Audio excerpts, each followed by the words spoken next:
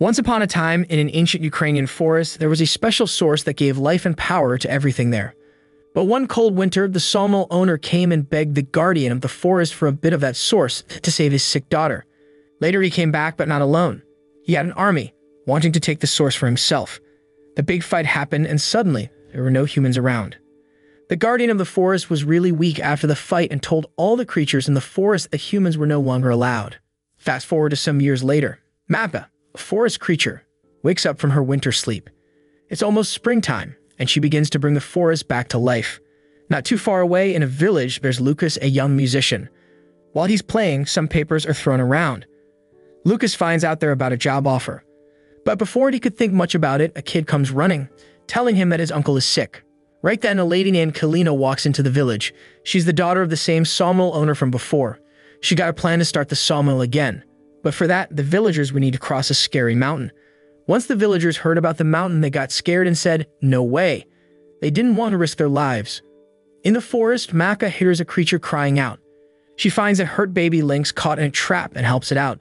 But then she hears the main guardian of the forest calling for her. Meanwhile, in the village, Lucas learns that his uncle is really sick. He needs medicine from the big city. Lucas tries to get money from his piggy bank, but he doesn't have enough. That's when he remembers the job offer from Kailina. He hurries to her big house.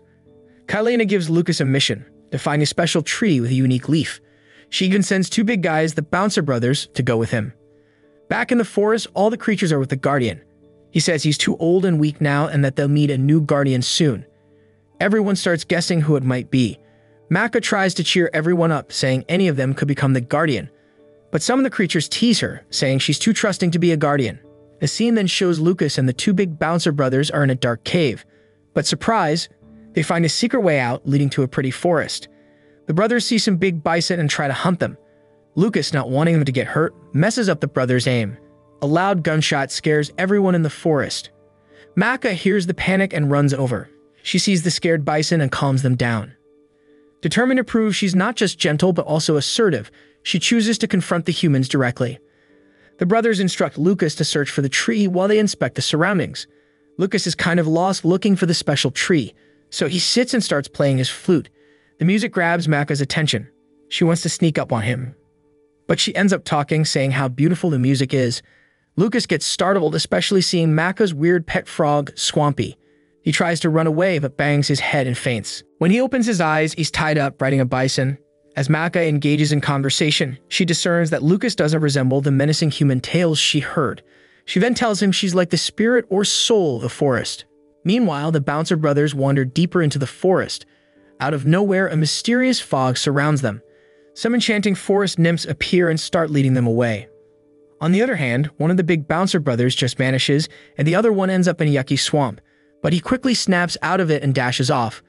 Lucas is chatting with Maka and another forest buddy named Hush. He tells them he's just looking for some medicine for his sick uncle. Maka, being kind-hearted, decides to help him out. She gives him a tour of the beautiful forest, showing off all the cool spots. While they're by a waterfall, Lucas shares his dream of heading to the big city with his pals once his uncle is well. Maka's curious and asks what Dizzy means by big city. Lucas tries to explain that it's like a jungle but of buildings instead of trees.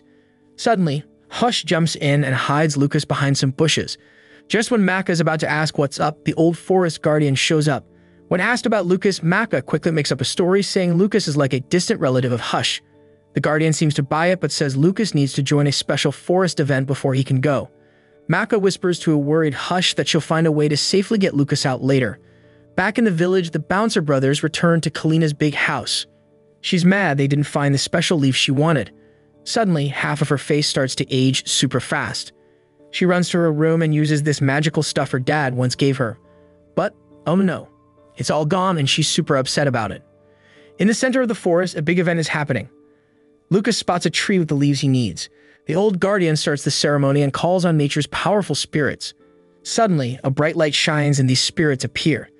They need to choose a new guardian and guess what? They pick Maka. She's shocked and unsure. But the old guardian tells her the spirits know what they're doing. With some new special powers, Maka is now the big guardian of the forest. But not everyone's happy. Some jealous forest creatures try to put her down, saying it's a mistake.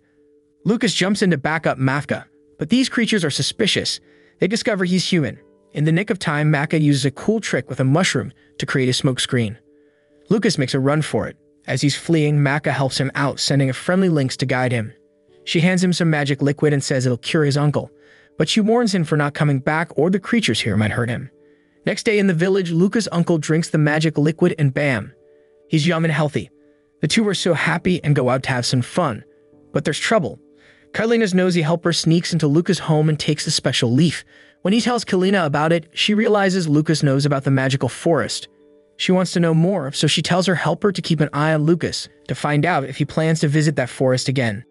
Maka, the new forest guardian, misses Lucas and wants to give back his left-behind flute. She thinks as the guardian, she needs to know about humans and decides to leave the forest. She reaches Lucas's village, changes her hair a bit, and drops by his place. Lucas is making her a necklace. How sweet. She gives back his flute and asks for a song before she goes. Lucas, though, asks her to stick around for the village festival. They have a blast dancing and enjoying. But as they're having fun, a magic flower blooms. Oh, and Kylina's sneaky assistant is still spying on them. Just as the party's heating up, Lucas's band says it's time to head to the city. Maka says her goodbyes too. Lucas plays a song for her on his flute, but the music does something wild. Maka's hair returns to its original color and some glowy marks appear on her skin. Kylina's nosy assistant panics, shouting she's a dangerous forest creature. Lucas jumps to defend her but ends up knocked out. Things go sideways real quick. The villagers, with help from those bouncer brothers, capture Maka. Kylina, who's also there, talks about burning Maka, just like she claims Maka did to her dad. But Maka's powerful, remember? She fights back. But when another guy tries to hurt her, the old guardian steps in and gets hurt. He tells Maka humans can't be trusted. Meanwhile, Kylina's got a sneaky plan. She takes the necklace Lucas made for Maka and convinces Lucas she's captured Maka, getting him to sketch a map to the forest's magic source. But she tricks him. By the time Lucas knows he's been fooled, Kylina traps him in a basement that's quickly filled in with water. Not good. Kylina and her gang start chopping down trees using a big machine. Maka steps in with her special abilities, wanting to chat with Kylina about a truce. But Kylina drops a bomb. The sawmill guy never had a kid. His wife had tricked him, saying a magical drop could keep her forever young. Kylina also throws in that Lucas was not on Maka's side, making Maka super sad and weak. This gives the humans a window to press their attack. It's chaos. Forest creatures versus humans. In the middle of this, Lucas's dog rushes to Hush, trying to tell him Lucas is in big trouble. Over at the mansion, poor Lucas is nearly drowning in a flooding basement. Kylina's hair guy who was spying on Lucas suddenly has to deal with Hush and a creature named Swampy. While Hush keeps the stylist busy, Swampy unlocks the basement, pulls Lucas out, and gives him a good slap to wake him up. Back at the forest battlefield, Maka sees her forest friends in trouble. She tries her powers to help but feels kinda helpless, so she calls up a rock spirit, asking for super strong rage powers. In exchange, the spirit demands her life. Without hesitation, Maka consents. Suddenly, she's surrounded by a wildfire twister. Lucas escapes the mansion and sees Maka surrounded by fire. He wants to help, but she pushes him back. Even though Hush warns him that Maka can't hear him, Lucas doesn't give up. An idea pops up. Maybe she'll hear his flute music. As he plays and everyone joins in singing, the angry fire around Maka fades. She falls and Lucas catches her. Tears fall from his eyes when he realizes she's not moving. It's like she's in some dreamy place of emptiness. Their spirit tells Maka she's got a price to pay, but she's not giving up. She powers up, refusing to be stuck in that lonely place forever.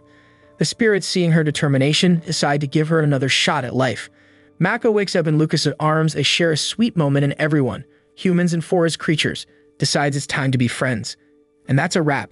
So the moral of the story is if you play a flute in the forest and a spirit's hair changes color, it's probably best to hold off on village parties. And remember, folks, trusting strangers might lead to wildfire twisters, but at least you get cool rage powers.